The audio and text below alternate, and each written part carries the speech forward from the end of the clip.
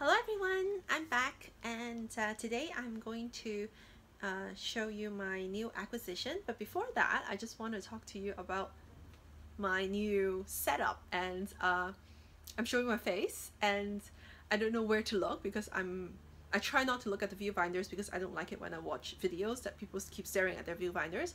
But I now understand how hard it is to stare at this one little dot.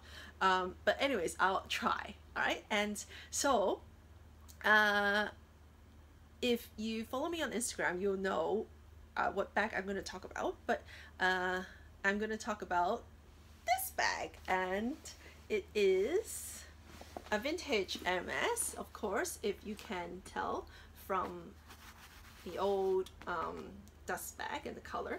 And it is my vintage Birkin 30 in navy blue gold hardware. Now I don't know the exact name for this color, but it's a navy blue and gold hardware, and the condition is not perfect, of course, and it's like an old vintage. It's not like a close to new one. The condition is just alright, and there's some missing stitching here, and you see some tear here, just small tear, and I think it's acceptable for this price, and I'm very happy with this purchase. The only thing is when I got it, it had this very strong smell, but I let it out and I just put the bag, just put it out and use it a few times, and now it's getting better, so I'm very happy about that.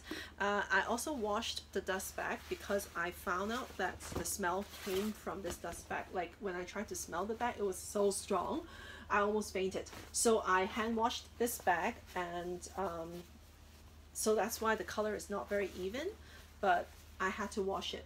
Yeah, I had to wash it. So that's I hope the smell goes away soon. And yeah, I'm not gonna go over the detail because this is like, you've all seen many Hermes like measurements and different, showing off the different details videos on YouTube. So I'm just gonna show you what I got. And this is like an Epsom leather, and the thing about buying secondhand is that they can never confirm what exact color it is and what exact leather it is. Even if they try to guess what it is, like, you will never get a confirmation. So I think it is like an Epsom leather or the old version of Epsom. So I have no way to find out really, because especially when this has been used for so many times, and it's such in such a vintage condition. It's like, really well used condition. I don't really care what leather it is, as long as it's authentic. And but let's assume that this is Epsom. I just want to show you that it stays in shape quite well for a vintage bag like this. Now the year stamp is right here, and it's a W. It's a W in a circle here on the tip. That's 1993. That's 20 something years old. Am I right? Yeah, 20 something, and it's a very old bag. Yeah, so for this price I'm happy. So that's that. So when I oh, actually I also got it with the clochette, the matching clochette, and the two keys and the lock, the gold lock. Nothing else, and just this whole thing with the dust bag. And so I just want to show you how this kind of stays in shape quite well, this leather, compared to this.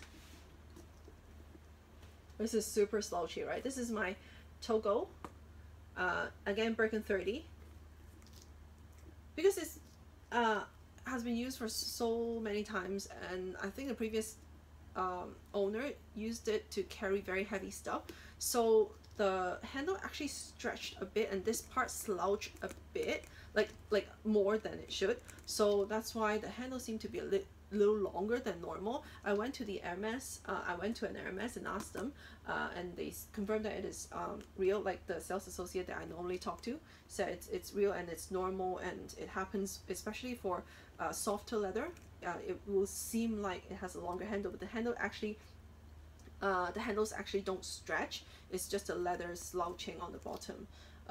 But yeah, I'll take his word. But anyways, so that's very slouchy, right?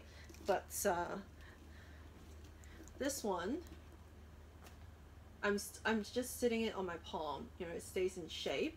And I also want to show you my Clemence. This is a newer condition, like a newer bag, and a better condition compared to the three. And you can see this stands really nicely. It holds its shape very, very nicely. So now I have three colors. I have they're all Birkin 30, so this is the graphite in Clemence leather, silver hardware, and then this is the navy blue in Epsom leather, I think, gold hardware, and then this is the black one, Togo leather with silver hardware. So these are the three Birkins that I have. Now you can tell, right? The middle one is navy blue, right? Yes. And can you see me? Hello.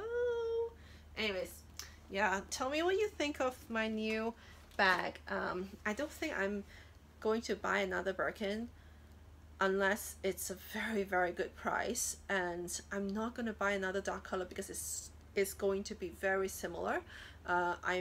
You know, if I were to look for another Birkin, or if I saw a Birkin with a very good price, it needs to be either like a different color tone, like a reddish tone, maybe a brownish tone. I would like to have a bamboo green with gold hardware, but I don't think it will ever happen. Not for the price that I'm willing to pay. But anyways, did I tell you why I'm showing my face? Because so many people have asked me to show my face and asked me why I'm not showing my face. They never said anything bad about my face, like, oh, is there something wrong with your face? Not really. They never said anything like that, but I just feel like I feel more engaged every time I watch a video with people showing their faces. So I just want to give it a try and see what your reactions are. If the reactions are too negative, then I'll just, you know, delete this video. It's not the end of the world, and I'll keep, you know, not showing my face, so that you know, you guys feel better watching the videos. But anyways, tell me what you think of me showing my face, and tell me what you think of the Birkins, and if you have any questions, please ask me down below. I'm not an expert. I don't I don't have enough knowledge to answer a lot of questions, but I can just kind of tell you what I think, how I feel about the, you know, different things that I have. And so if you have any questions, just let me know. And I really, really want to thank a few viewers who emailed me and messaged me telling me that some other people stole my videos and kind of edited it and renamed it and things like that. And I really, really appreciate you telling me, but I couldn't find that message. I don't know, I couldn't go back to that message to thank you. So if you're watching, if you've once reminded me, told me that my video was used by another person, I thank you so much. And I reported the case to eBay, and not eBay, stop thinking about eBay, stop, to YouTube, and they took down that video. So thank you so much, and I'm so sorry that I lost your message. Otherwise I would have thanked you in person, like emailing you or texting you back, but I'm so sorry I lost that email. So thank you so much for telling me, and thank you so much for watching this video. And if you have any questions, just leave it on the comments, and if you have anything to say, just leave it on the comments down below. And subscribe to the channel if you haven't already. Follow me on Instagram, and I'll see you again next time. Bye.